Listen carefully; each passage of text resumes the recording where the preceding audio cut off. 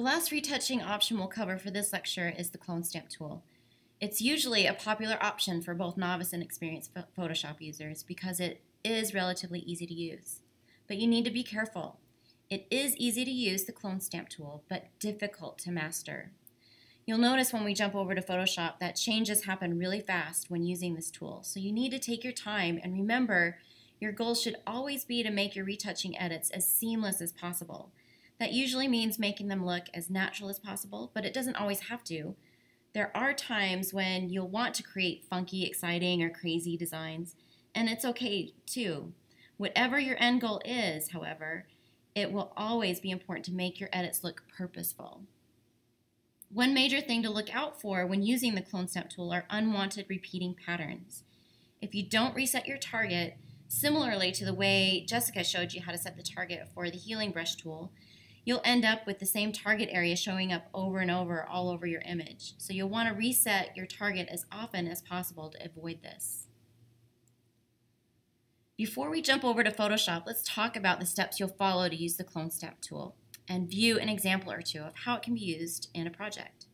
The steps we must follow when using the clone stamp tool include, and this is always the most important one, you want to either duplicate or copy the background layer or make a new layer or a blank layer to apply your edits to.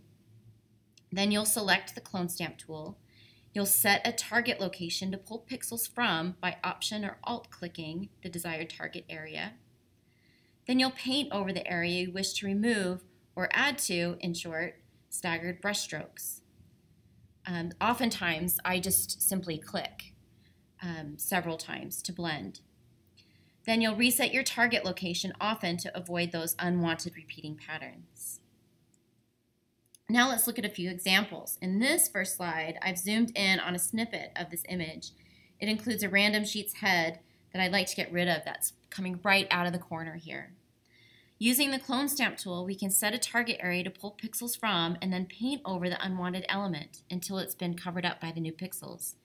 Because the background of the image has a lot of texture that repeats, the edit is virtually seamless. No one will be able to tell that there used to be a sheep's head on one side of the image. So when using the clone stamp tool, you'll want to experiment with the settings. And when I demo this, when we go over to Photoshop, I'll show you how or some ways that will work.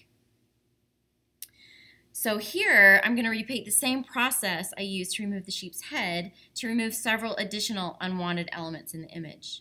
So I'd like to make the white sheep in the middle of the image the center of attention, and in order to do that, I need to get rid of anything that I think is distracting from the image. So I've circled those things. These random guys up here and these patches of dirt and this bench over here, we're going to cover all those things up. So this is the result I came up after using the clone stamp tool to remove those unwanted elements. So for each individual area that I needed to retouch, I set a target by Option or Alt clicking the good area, meaning an area that doesn't contain any blemishes. So I'd use that to literally copy and then paste over the bad area. And I did that by clicking or using small staggered brush strokes until everything was removed in the way that I felt was good. All right, and lastly here, the clone stamp can be used for more than removing elements from an image. So in this example, you can see that I've duplicated the white sheep so that now it has a friend. The process is the same as removing an element. You'd select a target area to start copying and then use the small staggered brush strokes to paint a copy of that targeted area. The only difference between this example and the last is what I'm choosing as the target. So the target would be the sheep, and then you would apply that and copy and paste onto that other area. So let's take a look in Photoshop to see how this works. So I have this same image open, and I'm going to move this panel out of the way, this properties panel out of the way. And over here, again, the first thing to do would be either to duplicate the background layer. In this case, I'm just going to create a new blank layer. I'm going to then select the clone stamp tool And here is the clone stamp tool right here. And on these settings, since I have a blank layer that I'm using, I'm going to make sure that the sample is set to all layers. You can do current and below, but I'm going to just set it to all layers. So then what I'm sampling will be something from the layer below. So it won't be just nothing. Otherwise, it would be just nothing. All right, and you'll notice here too that your clone stamp tool is a brush. So remember the painting demos, you have the same options here with size and hardness. So to start, I'm going to set a medium hardness. I'm going to set the hardness to 50%. And that means it's not so hard and it's not so soft. It's just right in the middle. And you'll see that in the edges of the brush. And then I'm going to use the shortcut bracket keys in order to control the size. So here I have a really large brush, so rather than picking the size of the brush here, I'm going to change the size of the brush depending on what I need. So what I need here, and I'll start here first with getting rid of this random sheep's head coming out of the side of the picture. So here I'm going to make sure that the brush is big enough to cover that up. And you can see here that I'm using the bracket keys to make it a little bit bigger to cover that up. Now I'm covering up more than just the sheep's head. I'm also getting that shadow that's there right next to it. I'm going to go up here with my brush. I'm going to target this area by hitting the Option or Alt key and clicking. And then there's my selection of the good pixels. Then I'm going to move that over what I want to cover up, those bad pixels, and I'm going to go ahead and click there. And you can click, you can paint using short staggered brush strokes to help you blend that adjustment. So you see here that the target area, and if I pull my brush up here, you can see that the edges are fading out. So I've got that nice, just what I think is a good hardness and or softness to this brush for doing these edits. So depending on your image, you're going to want to experiment with that hardness because that's going to help everything blend together. So the next thing, and you notice here, it's sampling adjacent to and around the area that I originally targeted. So I'm going to need to set a new target. And now I'm going to target and try to remove these animals up on top here. So I want to set a new target, and I'm going to select an area that is similar. And so I'm going to hold down the Alt or Option key and click. And then I'm going to click and do some short staggered brush strokes and take care of that area. And that is blending quite nicely, I think. And then I'm going to do the same here.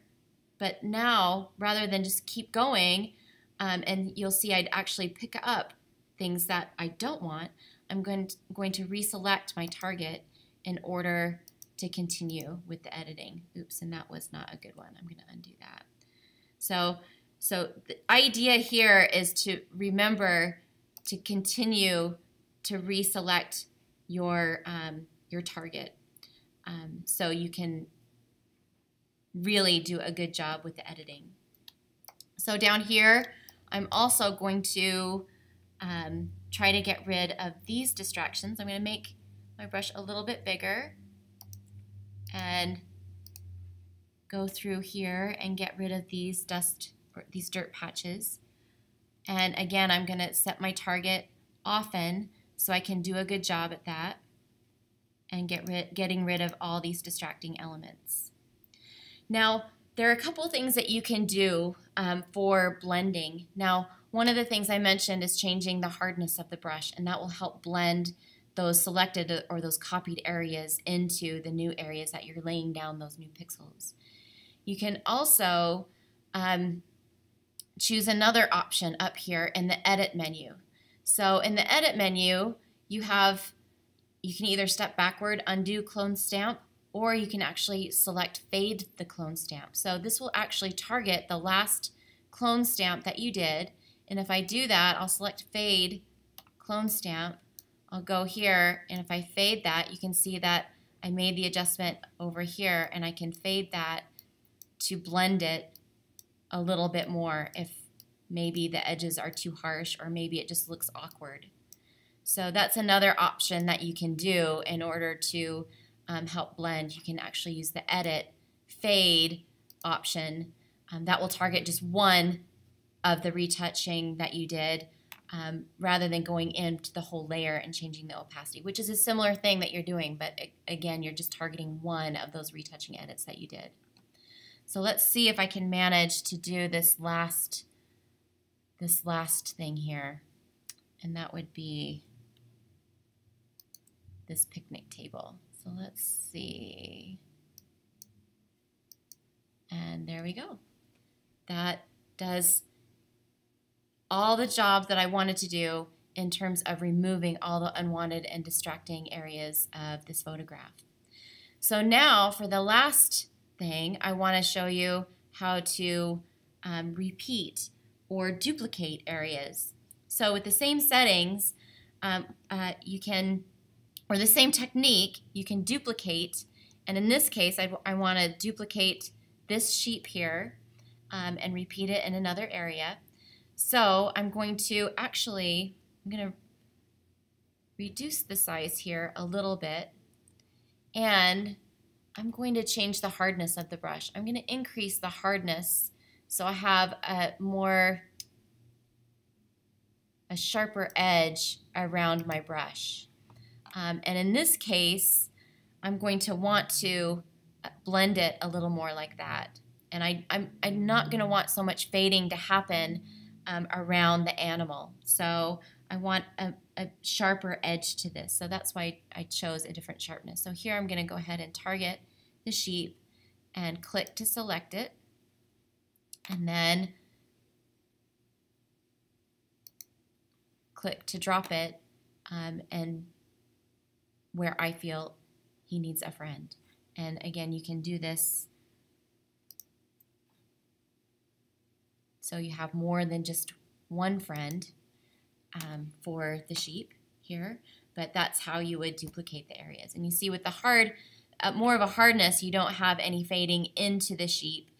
With more softness to the brush, you could risk doing that. So that's, some of the things that you can control with the hardness of the brush, and it will help you with all your retouching skills. So that is the last thing I wanted to show you, and that will end this demo of retouching.